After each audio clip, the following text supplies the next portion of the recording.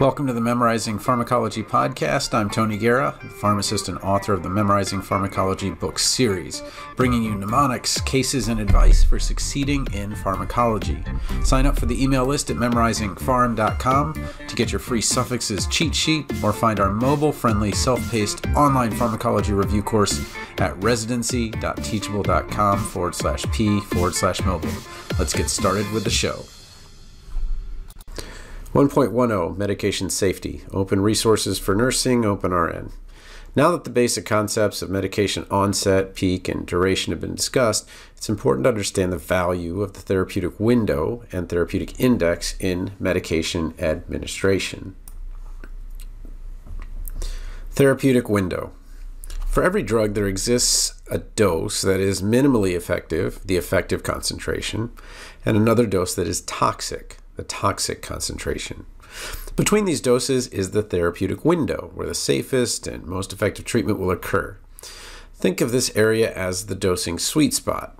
See Figure 1.7, where you have warfarin and toxicity causing bleeding, and warfarin subtherapeutic causing clotting. For example, warfarin, brand Coumadin, is a medication used to prevent blood clotting and is monitored using a blood test called INR. Too high a dose of warfarin would cause the INR to increase above the therapeutic window and put the patient at risk of bleeding. Conversely, too low a dose of warfarin would cause INR to be below the therapeutic window and put the patient at risk of clotting. It is vital that the nurse frequently monitors INR levels for a patient receiving warfarin to ensure the dosage appropriately reaches the therapeutic window and does not place the patient at risk for bleeding or clotting. Therapeutic window. For every drug, there exists a dose that is minimally effective, the effective concentration, and another dose that is toxic, the toxic concentration. Between these doses is the therapeutic window, where the safest and most effective treatment will occur. See Figure 1.7. Think of this area as the dosing sweet spot. So in the image, you see a therapeutic window with bleeding on the top and clotting on the bottom, with warfarin and vitamin K levels indicated. For example, warfarin Coumadin is a medication used to prevent blood clotting and is monitored using a blood test called INR. Too high of a dose of warfarin would cause the INR to increase above the therapeutic window and put the patient at risk of bleeding. Conversely, too low of a dose of warfarin would cause the INR to be below the therapeutic window and put the patient at risk of clotting. It is vital that the nurse frequently monitors INR levels for a patient receiving warfarin to ensure the dosage appropriately reaches the therapeutic window and does not place the patient at risk for bleeding or clotting. Peak and trough levels. Now, let's apply the idea of therapeutic window to the administration of medications requiring the monitoring of peak and trough levels, which is required in the administration of some IV antibiotics. It is important for the dosage of these medications to be titrated to achieve a desired therapeutic effect for the patient. Titration is often accomplished by closely monitoring the blood levels of the medication.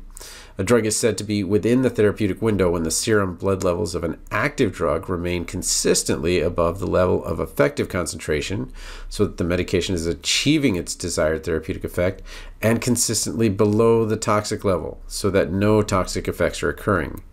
A peak drug level is drawn at the time when the medication is being administered and is known to be at the highest level in the bloodstream. A trough level is drawn when the drug is at its lowest in the bloodstream right before the next dose is given. Medications have a predicted reference range of normal values for peak and trough levels. These numbers assist the pharmacist and provider in gauging how the body is metabolizing, protein binding, and excreting the drug, and assist in the adjustment of the prescribed drug doses to keep the medication within the therapeutic window. When administering IV medications that require peak or trough levels, it is vital for the nurse to time the administration of the medication according to the timing of these blood draws. Therapeutic index.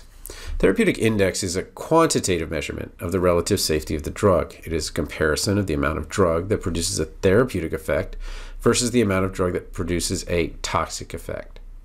A large or high therapeutic index number means there is a large therapeutic window between the effective concentration and the toxic concentration of medication, so the drug is relatively safe.